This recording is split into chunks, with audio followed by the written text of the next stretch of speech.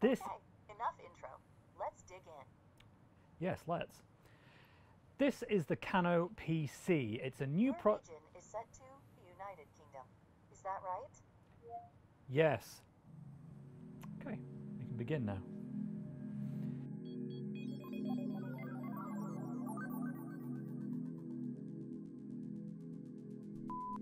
This isn't your ordinary tablet PC for kids. Although it was created for children in classrooms primarily, unlike peers such as the Amazon Kindle Fire or a Google Chromebook, the Kano PC is a proper little Windows 10 based computer that runs grown-up applications. It's just one you have to put together yourself. Kano is a British company, perhaps better known for its Harry Potter or Star Wars branded coding kits, but this product was developed in a partnership with Microsoft, and as such, it's perhaps better thought of as a Surface laptop, but for your younglings. It'll cost them, or let's face it, you, $300 or so, but runs full-fat Windows 10 on top of an Intel processor and 4GB of RAM.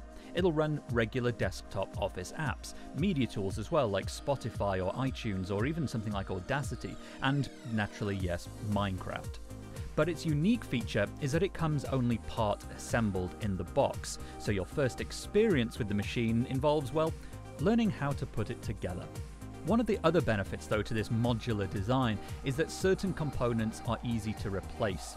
Kano told me this is in part to help schools reduce waste by letting them more easily swap out the most commonly problematic parts of a computer, namely the battery, the keyboard and the speaker. You know, things you can spill liquid into or have a tantrum on top of. But because this is fundamentally still a real computer, it has standard USB ports, and these can be used for a range of standard PC accessories. Kano, of course, also has a few of its own, and these too, in some instances, can be put together yourself.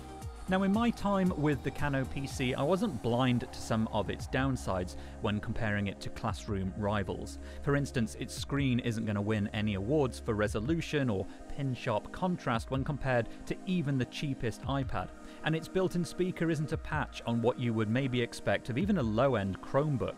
But that's not really a deal breaker for me because it's still a product that works like kids and teachers will expect, thanks to it running regular Windows. There's no need to give up Microsoft Office in favour of, say, Google Docs, nor adopt Apple or Amazon's tablet ecosystems of mobile-first apps. I also like that there's a playfulness to the industrial design that almost no computers have had since the original iMac in all of its many translucent colours at the turn of the millennium, but not to the extent that it ends up feeling like a toy machine for infants. Combined with its price, I think it warrants a description of being like a Microsoft Surface for kids. It even includes the grown-up, enthusiastic virtual assistant your parents are used to for no extra charge. I'm Cortana, and I'm here to help. Hello, Cortana. A little sign in here, a touch of Wi-Fi there, and we'll have your PC ready for all you plan to do. Great, I'm going to do a video. For Quicktake in London, I'm Nate Lanxon, and I've been technically speaking with the Kano PC. Select the little microphone icon towards the bottom of your screen. Stay quiet. If you need an assistive screen